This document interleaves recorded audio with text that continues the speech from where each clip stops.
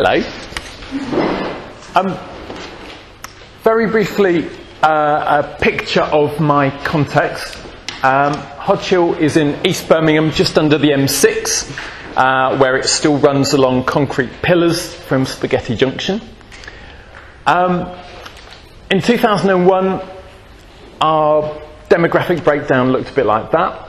In 2011, it looked like that. So quite dramatic demographic change over the last 10 years, with the largest new and growing group being Pakistani Mirpuri Muslims. That's our parish of about 21,000 people. You can see the straight line of the M6 bordering it at the top. There's a river at the bottom, the outer ring road of Birmingham on the left-hand side, and the city boundary with Solihull on the right-hand side. So it's quite a well-defined patch. And that's the Firs and Bromford estate, a 1950s and 60s outer estate, traditionally white working class, but now increasingly diverse. The red and orange shows you the indices of multiple deprivation in the top 5% in the country, the red being in the top 2%. The green patch is in the better 50% in the country, but that's obviously not the whole story.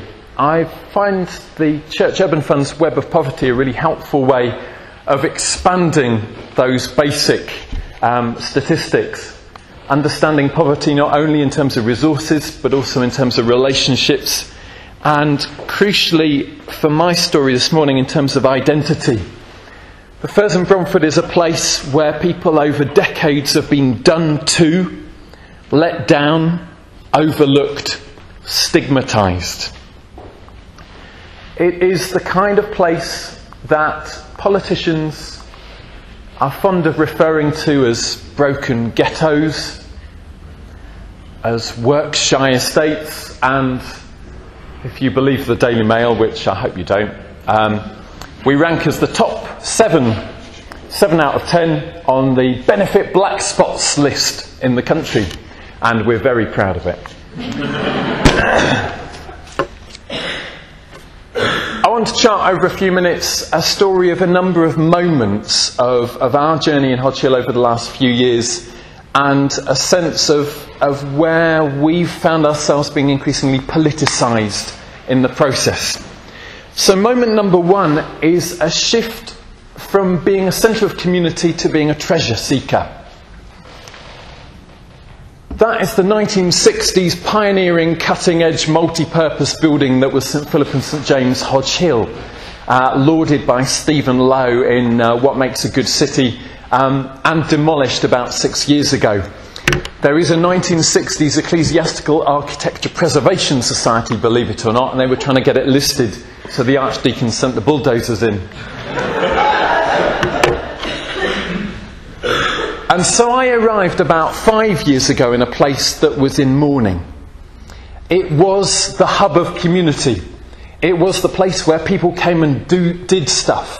It hosted groups and activities every night of the week in all kinds of different venues throughout the building.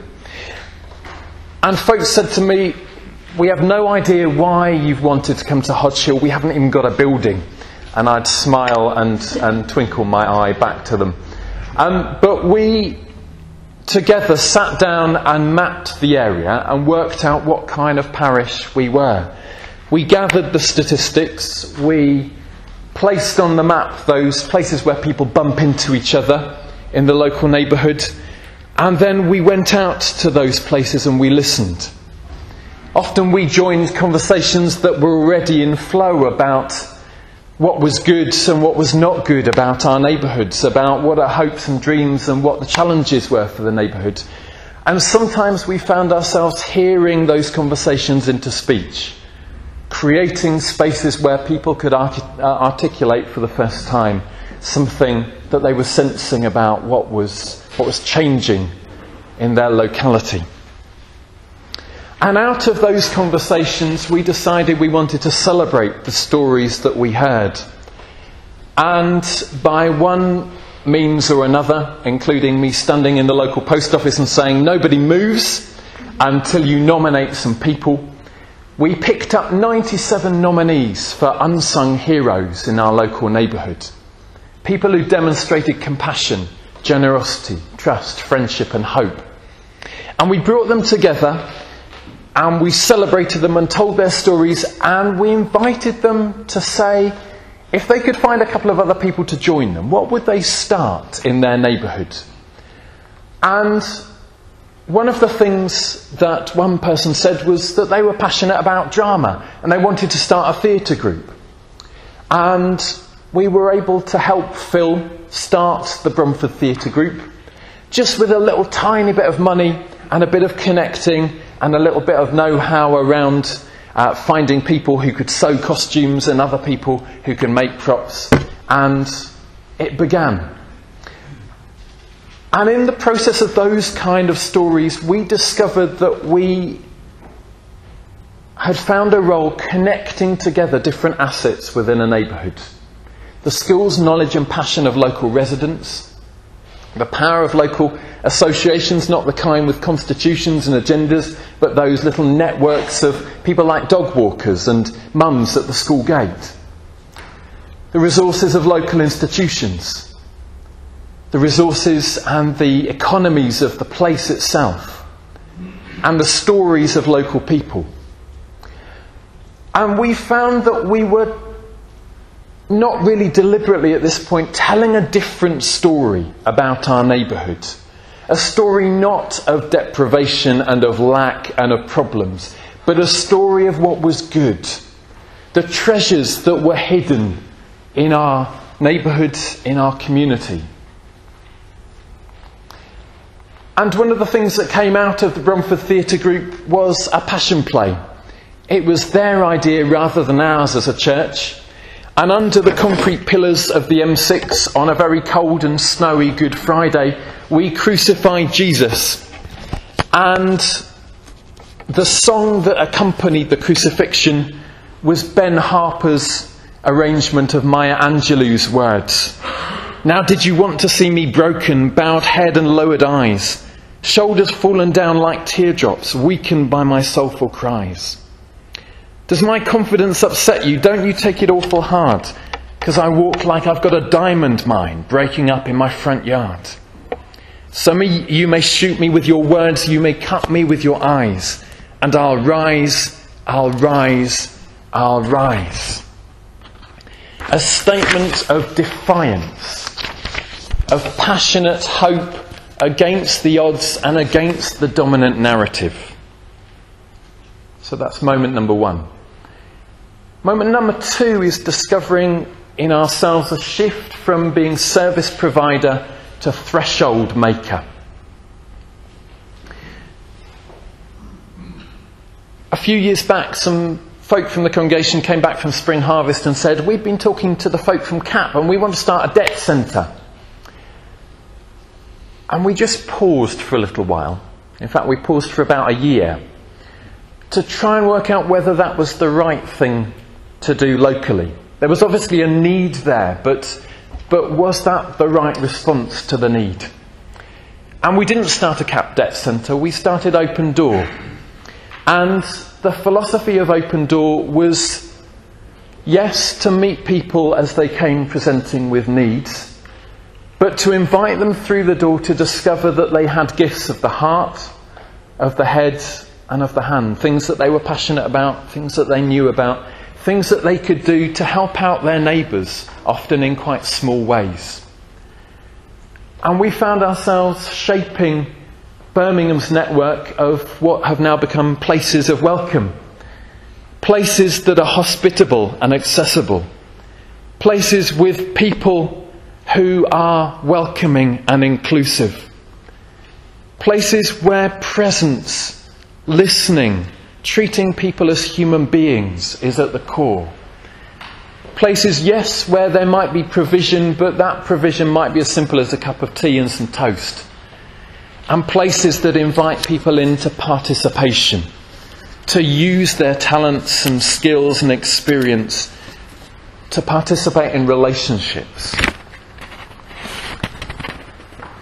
And we discovered with time that what we thought we were doing and what certain statutory agencies thought we were doing were quite different. The Jobs Centre would refer people to us because they thought we were getting people jobs, and sometimes we did. But in fact, what we thought we were doing was not about getting people onto the treadmill of employment, but getting people to meet their neighbours and to participate in community activities. The Jobs Centre thought we were handing out food parcels, and yes, we did a bit of that. But what we thought we were doing was getting people around tables eating and cooking together. We discovered that we were an interface between what the system does and talks about and how the system treats people, and a different world that tried to treat people differently and invite them into a different kind of economy. An economy based around our community lunch each week, where people come and bring and share food together and eat together and make friends. The third moment is in what I'm calling the move from just doing it to irritating wider.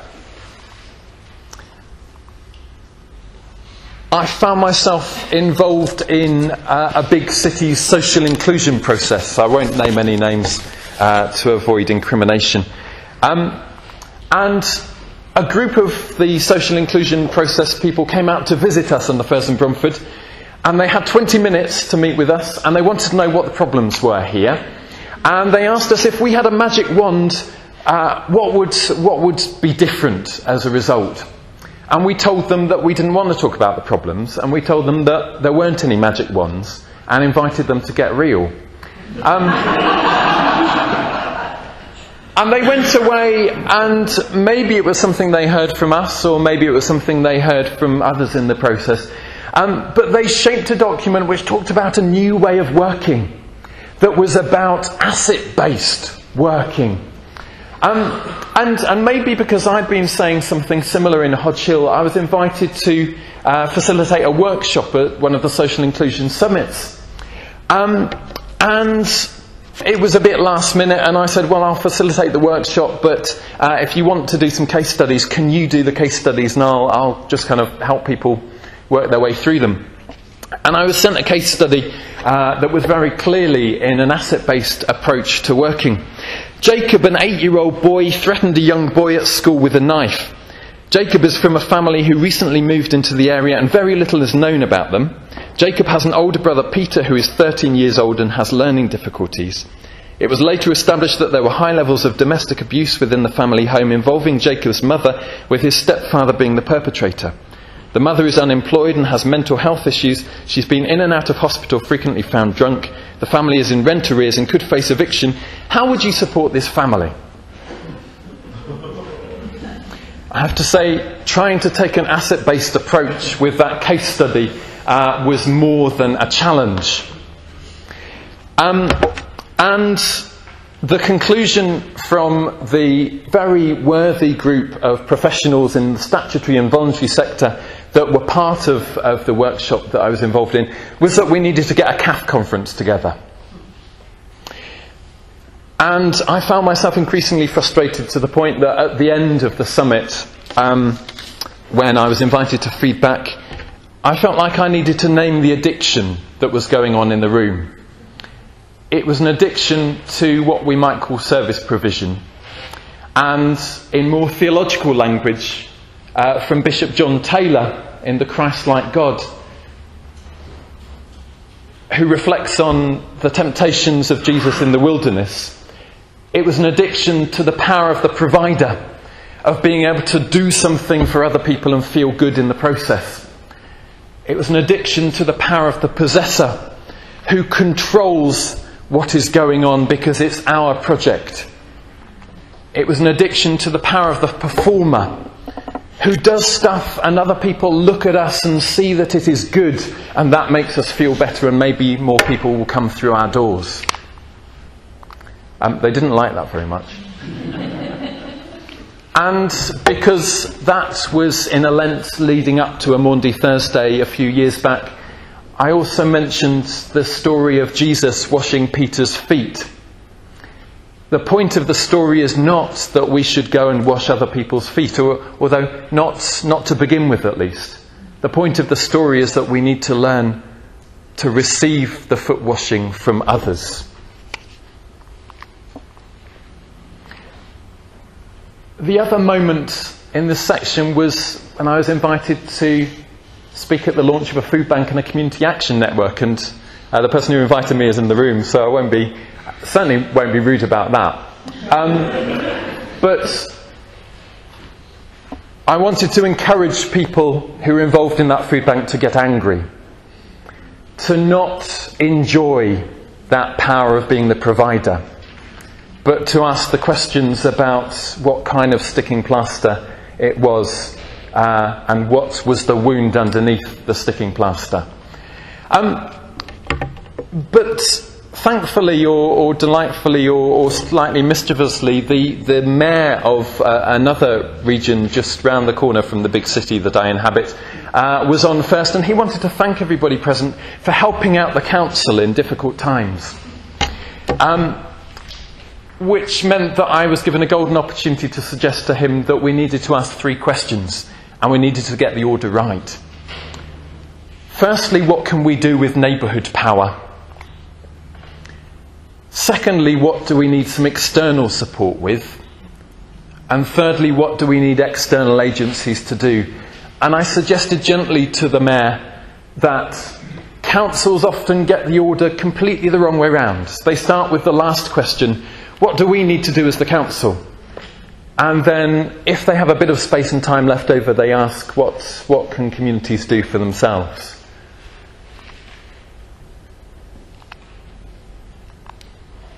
In Hodge Hill, we have chosen quite deliberately, and for a number of reasons I won't go into, not to become a member of Citizens UK in Birmingham, but to join with other institutions in Birmingham in a more ad hoc basis, when the issue seems to resonate with the issues that seem to resonate locally. The main reason is because we feel the need to start with the local, to start with building local relationships, the micro stuff, and to hear local people into speech, not just to try and hear from them the answers that we expect to hear already. Some words from Nell Morton. Hearing to speech is political. Hearing to speech is never one-sided. Once a person is heard to speech, she becomes a hearing person. Speaking first to be heard is power over. Hearing to bring forth speech is empowering. We're trying to create spaces, environments where people can say things that they've never said before, where the things that are most difficult to express and articulate can be heard. Some of those things can be out of great fragility. Some of those things can be out of frustration and anger. And in the process, we've discovered places where we can feed upwards into the institution that is the church. On at least one occasion, I've noticed an archbishop quoting me, although he didn't attribute it.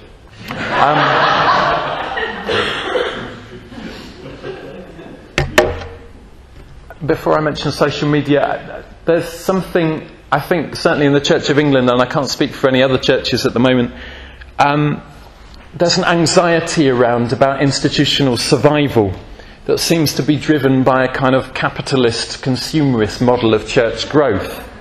I would suggest that what we're learning locally is a challenge to that model of what church looks like, and an invitation into a different kind of ecclesiology. But I won't say any more about that. I find myself wondering, as someone who blogs occasionally and who uses Twitter quite a lot, whether that kind of poetics, that kind of telling the stories locally and connecting with other people for whom that resonates and who have similar stories to tell, I wonder whether there's some power in that, or whether we're just deluding ourselves and talking to each other. And I want to finish with what I'm suggesting is a final moment that maybe we're beginning to inhabit that feels a bit apocalyptic. It feels to me, and partly because I'm a natural pessimist, that there's a fair amount of bad news ahead.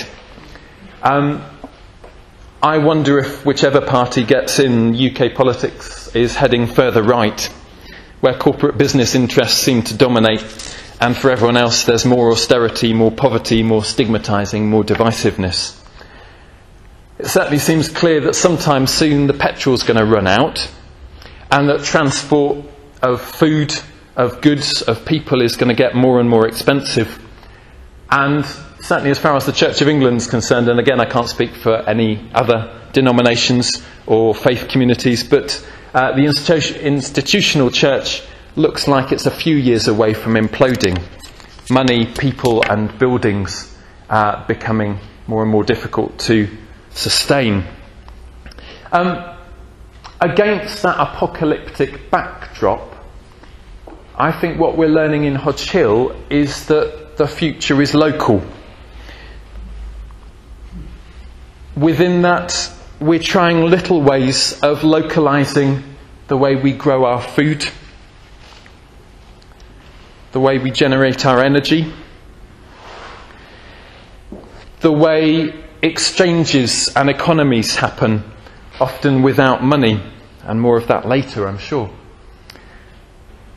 We're trying to practice a radical hospitality which values and listens to and welcomes people that society as a whole is saying are not valuable or worth listening to or shouldn't be welcomed. And we're trying to find little ways of generating a local public square where people can argue about stuff and dig into the issues and explore the big picture and imagine how things could be different.